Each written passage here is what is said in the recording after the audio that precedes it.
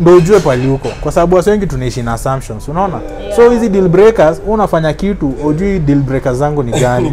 But at least msemo mwenye amenisikia hapa zaidi by anaweza kujua anaweza ni naitwa Dano Heavy D Facebook na Twitter. Kitu ile nasema like tunaweza discuss further. Wewe msisahau amesema msaji. Kitu ile nasema ni like we need to have platforms. We need in our relationships to discuss. Kwa sababu kitu niko ni wase tunajiseclude na kubinge watch movie mingi, no interaction with people, unaona. Maza, it's funny nowadays unaweza ingia kwa room ama hata si kwa room, in a home unapata the man and the lady ama hata wase wako kwa date hapa, and then wako tu hapa manze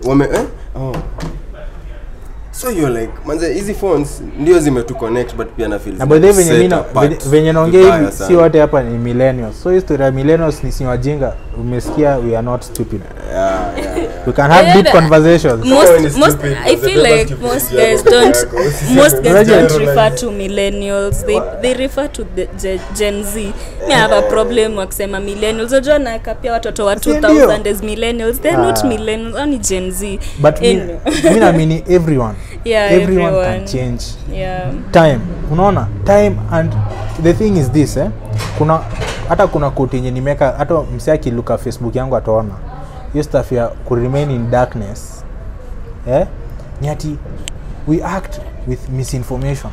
You see, what I believe is this: in every aspect of our life, gather all the facts and only act when you know only act when you know the truth, ama when you have a clear path forward, unaona. Si ati umeona mazi demo ameona jamaa ki break up kwa TV, shit, fia zake zikaignitiwa, anaona anaangalia hivi simu ako like, by the way unajua boy yangu anaweza kuwa anafanya hii stuff, unaona. Tayari umesha panic, tayari umeshaanza ku project.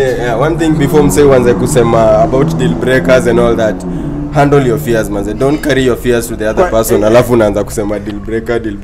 Jisaidie ndo zaidi. Wewe kwanza angalia wewe mwenyewe wenye deal breaker zako wewe, between you and yourself. Na ndio maana mimi handle kwanza hizo fears. That's in this talk, yote nimekuwa nikiinsist. Solutions ziko home by you na say close to you. So una need ku research. Angalia ile venye wasemaga ile kuna Christians kuna kwa stuff okay. By the way nazijuaga but sizijuagi zinatoka wapi, but I know there is something in the Bible about ile Jesus sijua alipata msia kigongo na stone akasema nani hapa manyu sisi na una get ndio sisi na arushe mawe. Ndio kwenye mimi nasema like wase please investigate yourself first, gather knowledge about yourself and then investigate things around you, people around you, una get. Time ingine kwa conversation you need to ask yourself the first thing, am I the problem, am I end of the problem? And then also you've said something, I think there are things that can be changed now and then there are things that take time. Neza kuwa na habit yenye probably I smoke, you don't like a guy who smokes, it's something I can work it out, but huwezi niambia leo stop smoking. You see, it's a process. Labda unaweza niambia leo we kama ubrush meno kesho mi, that is something we can solve now. Unacheki bro, the brush. But habit yenye sindio yeah, as much as tunaongelea deal breakers unafaa kuzi categorize. There is something you can like unaweza ivumilia kiasi na uwe willing to change with time. Unaanza na categorizing your relationship. Lazima ujiulize yourself what you are about, principle gani una value, si ndio? Alafu ujiulize principle gani una value kwa umse, alafu na ujiulize sasa what are we wapi. Unajua unaweza kuwa you are not hata wezi girlfriend your boy man, una get, but wewe unajichukulia responsibilities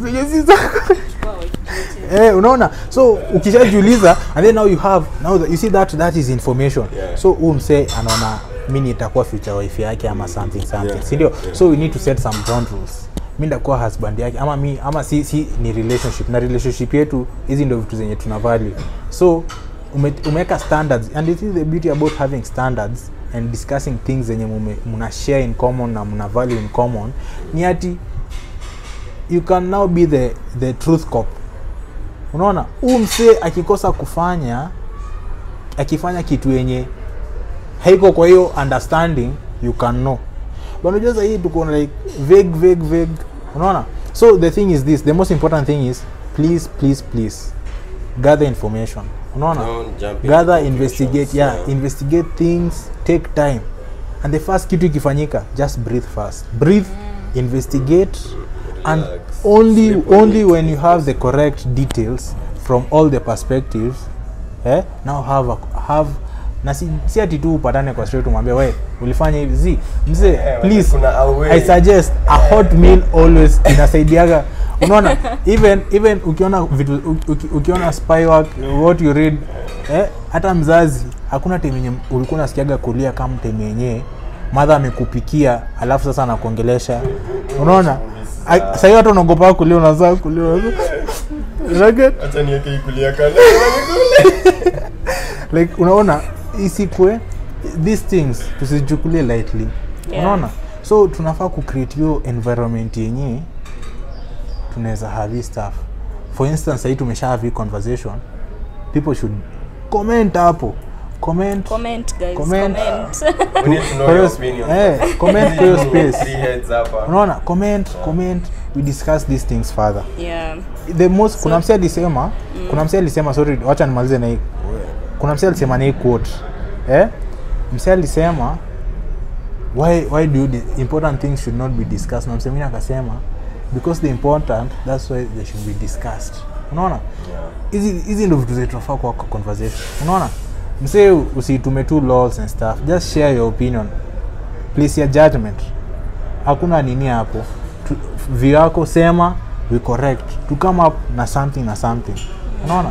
Tujengane. People should my thinking is work on yourself, manze. Me I have friends akona so many conditions na life. Me siwezi kula kibandaski, siwezi na ako broke.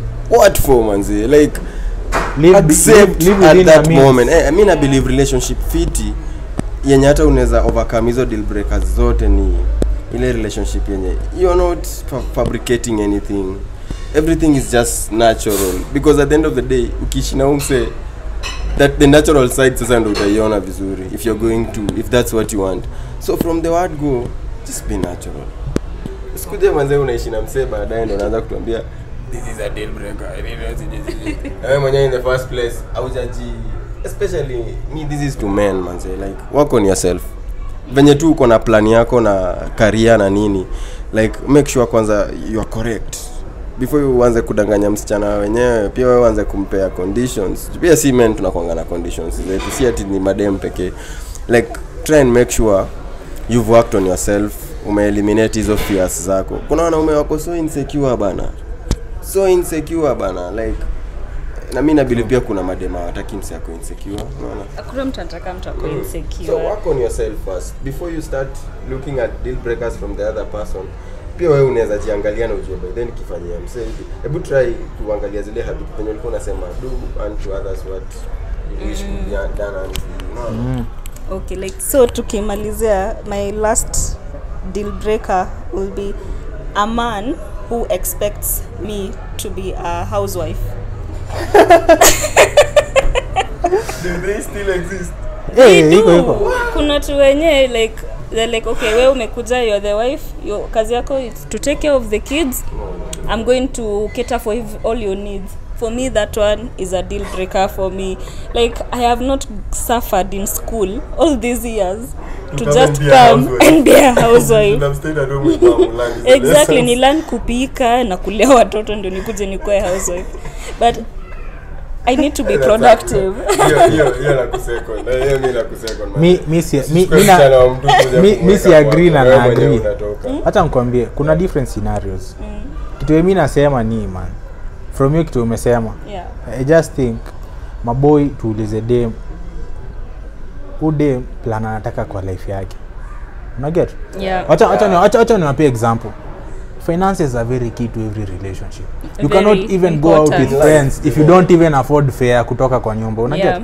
Kitu mimi nasema ni hivi, like you see such questions unafaa ulize, na it's very important. Why? The first thing is this: una promise umse unataka kuwe wife yako, unaona? Umse atakuwa wife yako until sickness. si ndio? Until death. Be it mtadecide mkose mtahave watoi ama mkose, una get? But relationship yenyu mumesema until death. Unaona, you need to think. Angalia logic yangu ni hivi. Umepewa contract ya 3 years pali unafanya na relationship yako ni till death. Unaona, utafika aje till death?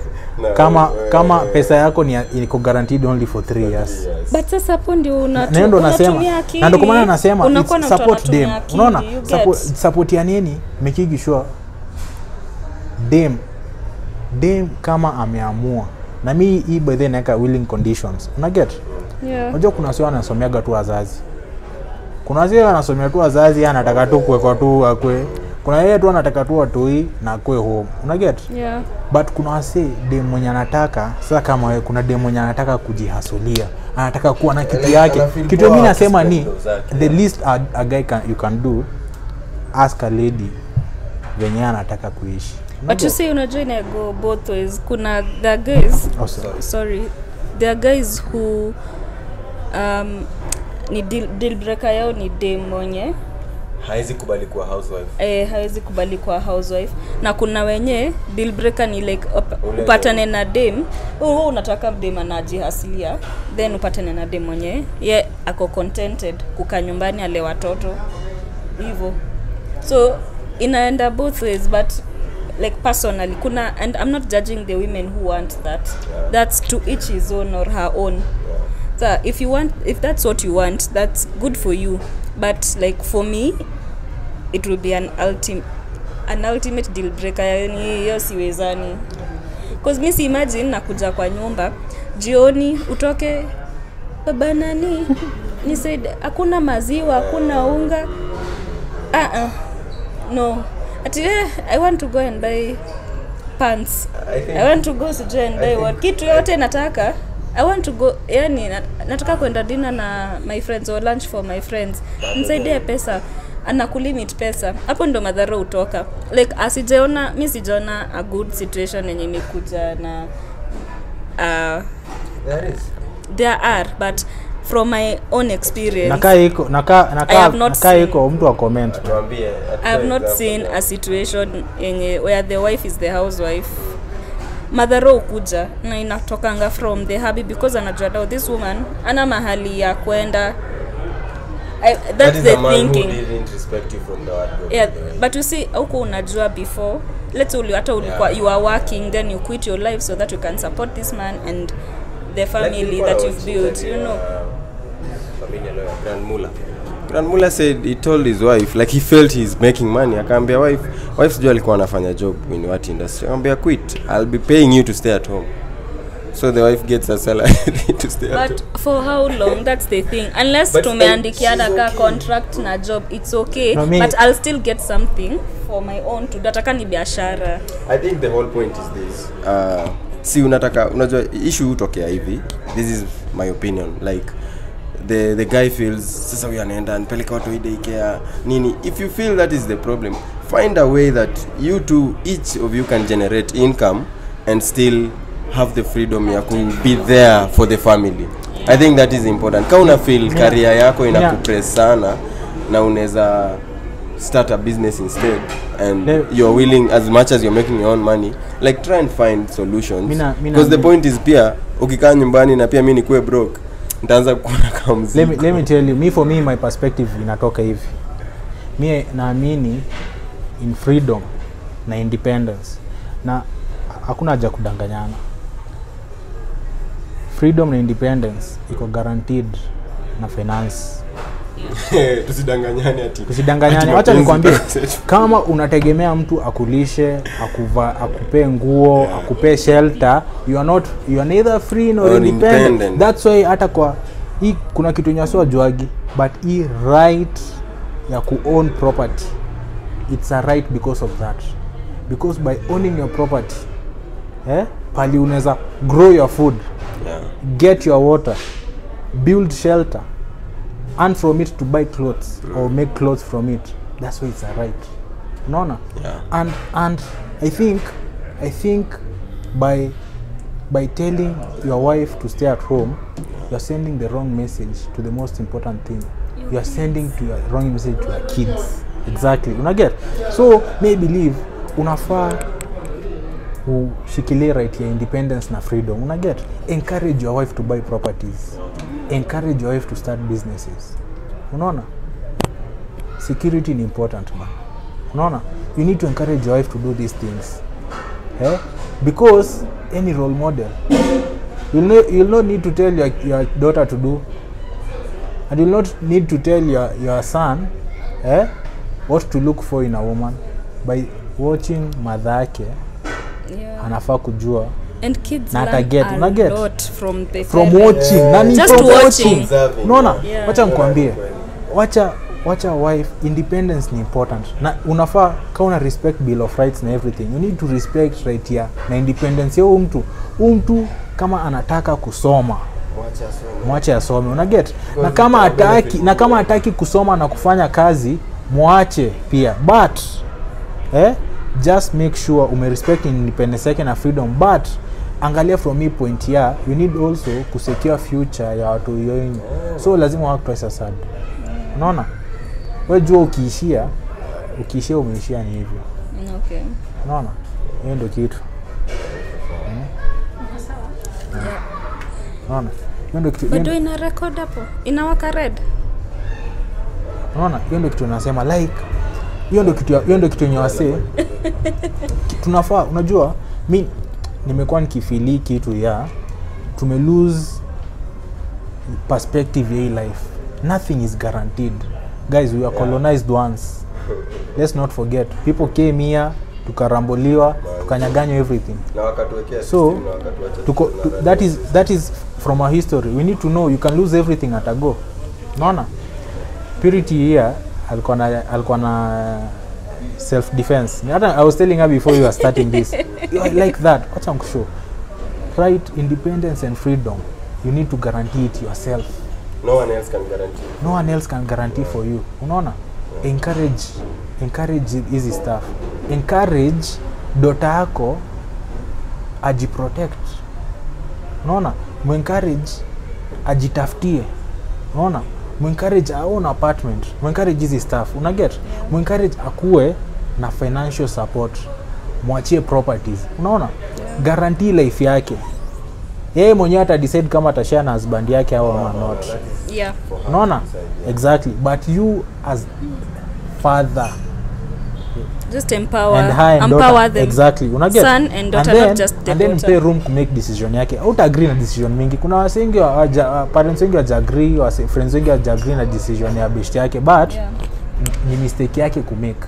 But kitu mimi nasema ni as a collective people need to start asking the right questions. Unaget? Like freedom ni important. Unaona? Sahi kuna wase wanapigania pahali freedom yetu.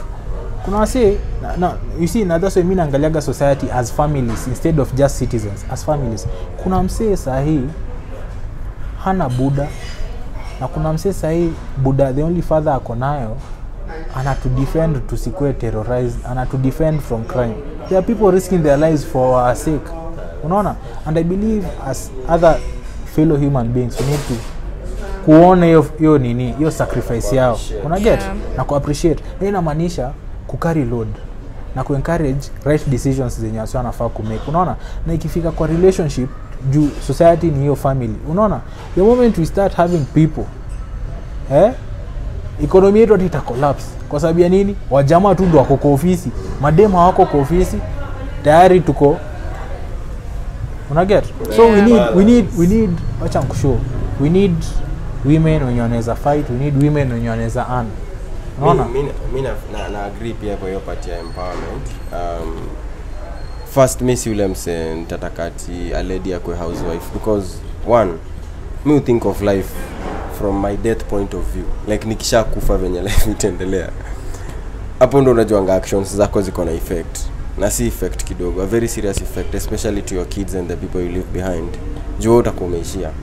So it's very important that your significant other ako empowered in that, whether you're not especially financially. I mean naongea financial empowerment because things happen manze. Tumeona wase wenye wamekuwa na do shit ina go down bro, unakuwa pin down, inabidi at that moment ndo unajuanga hii kitu ni about ni kama teamwork, unaona?